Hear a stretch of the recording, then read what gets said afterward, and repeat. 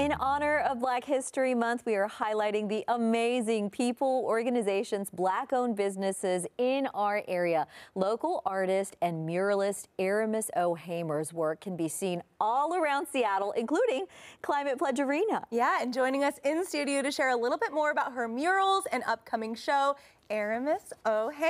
Welcome. Awesome. Thank you all for having me. Yeah, thanks for coming in. You've had such an interesting career because I know you actually started as a nurse and then you became a self-taught artist. Kind of tell us about your journey and how you got here. Well, that was a roller coaster ride and a scary one, you know, but I'm actually from Chicago. And so back in Chicago, I was working as a nurse. And so I moved out to Seattle.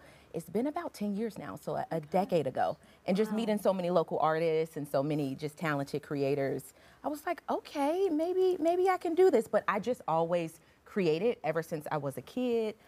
It really started in me like painting portraits of family members, just like photos around the house. And, you know, and then I would just show my mom like, Mom, look, this actually is pretty close. And so my mom, she really supported me from the beginning. Wow. Now she's a nurse, so that's kind of really what inspired me to go into nursing. But yeah, and then I just kept on creating, and now it feels like here I am. Yeah. Yes, and you know, we really want to honor the fact that you are living so many people's dream, right? It's so scary to go out there and show your art to the world. So you get to do that. Describe your style for us.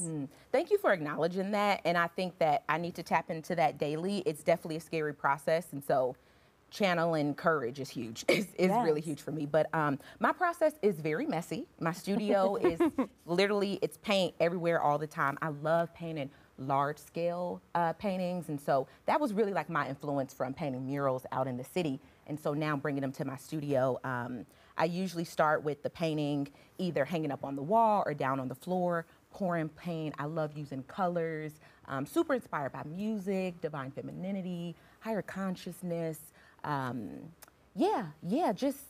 Pretty much it starts it being a mess. Yeah, a mess. And then we sort of build. We build from there. Well, you're killing it because you have murals all around Seattle. I mean, Paramount Theater, Cornish College of Arts, and Seattle's Black Lives Matter mural in Capitol Hill as well. Kind of tell us a little bit more about your past murals, and I mean, what does it feel like to have a mural inside of Climate Pledge Arena now? Hello. That was huge. That was huge. I mean, I was super grateful. So Symetra Financial was the company who reached out to me to submit a proposal for that project. And they were truly one of like my favorite organizations to work with because, so kind of when you like working with these organizations, you'll submit a proposal and they're like, can you tweak this? Can you tone her down a bit? Can you like pretty much change your style as an artist, you know? But the proposal that I submitted, they were 100% in alignment with my vision and gave me so much creative freedom. And to have a piece in this historic location, honoring Seattle Kraken and honoring the planet. And I'm super inspired by Mother Earth. I'm like a tree hugger through and through. So I felt like, yes. So it feels surreal, honestly, to have a piece in that location. So I have a 3-year-old, and I know that there are parents who are watching who want to foster that love of arts in their kids, especially because we don't see it as much as we used to in the school system. What is it that you think our young children can use as support when it comes to fostering art? That is an awesome question because I feel like I would not be sitting here today without my mom. I mean, well, one, obviously, right? But also just from her like continuous support of my work. For one, just like buying me supplies and also taking my work seriously. She never like diminished my creativity of anything she fostered. She encouraged it, she shared it. You know, there's something that, first of all, kids see more than you think they see, you know? And so when you see your mom sharing your work or like texting it to a friend or family members coming over and then she's like, hey guys, look, that feels so affirming for me. And so those were moments that I still remember that even gave me courage at a young age to continue to share because my mom validated before the entire world did. Beautiful. You know? So I think just like encouraging them, being like, yes, you are valid, you are worthy to be seen.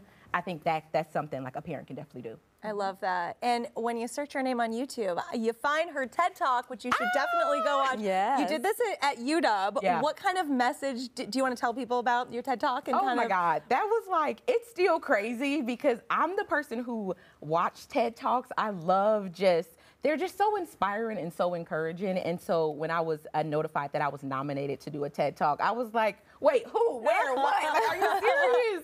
Yeah, so that was truly amazing. But it was really my journey from becoming a nurse to becoming an artist, and really having the courage to do that, and really acknowledging that like we're all creators. And you know, sometimes we have this identity. People say like, oh, I'm not an artist. Like, oh, you know, like this, she's an artist. I'm not an artist. And so really knowing that we are what we say we are, and you get to decide. And so for me, it was like I embodied the identity that I'm a creator and that I'm an artist. And so first I had to walk in that, and then the world followed suit. And then next thing you know, I was doing a TED Talk talking about you are a creator, and you need to, well, not need to, but people can really foster their creativity through courage. Words are powerful. Yes, thank you so much. Yes, thanks for coming in. Oh my God, thank you all for having me. This is incredible. You're amazing. And if you want to check out her work around town and in the upcoming Mohai exhibit, we've got info up for that on our website, fox13seattle.com/studio13live. All right.